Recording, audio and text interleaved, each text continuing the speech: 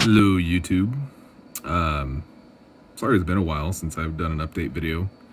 I guess life just kind of happens. And my external microphone seems to have taken a dump on me, so I have to use the phone's built-in mic.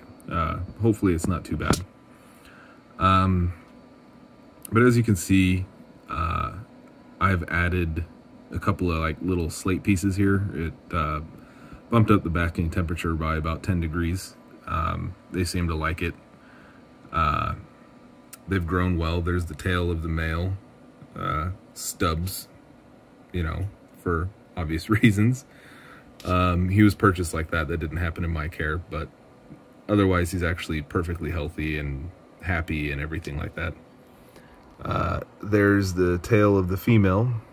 Looks like they're both going to be a little bit shy for this one.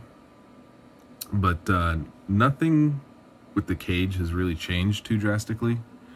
There's the same wood, the same water bowl, but I did make another stack, so they had, or have, 2 basking areas. It kind of lets them get away from each other if they want to and still feel secure and have their own basking sites, but, you know, as you can see, they'd have no problem being together either. Little food bowl for dubias. If I don't feel like tongue feeding, I just throw them in there and they go there and eat them just fine. Humidity situation is about the same. Everything is really about the same. They've just grown a little bit, except for one thing I wanted to show you. We have eggs. And as you can see, they were laid April 8th of this year. She did lay 10 of them. And they're all in perfect condition. And it's actually a pretty big clutch for her first clutch. And she did really well. Not a single slug in the whole clutch. The eggs are being incubated right now between about 86.5 to 87 degrees. That half a degree of fluctuation isn't really a big deal. And the eggs should take between 90 and 120 days to hatch. So that puts the babies coming out of the eggs roughly beginning of July to the beginning of August, to mid-August probably at the latest.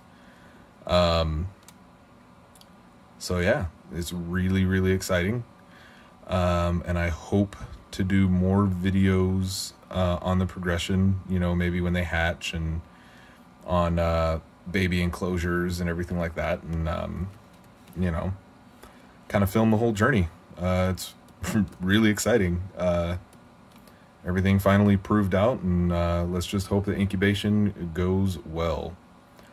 So this is just a quick little update video. My care for the monitors themselves hasn't really changed since the last video. But if you have any questions, comments, or concerns or criticism, just leave them in the comments and I'll address them accordingly.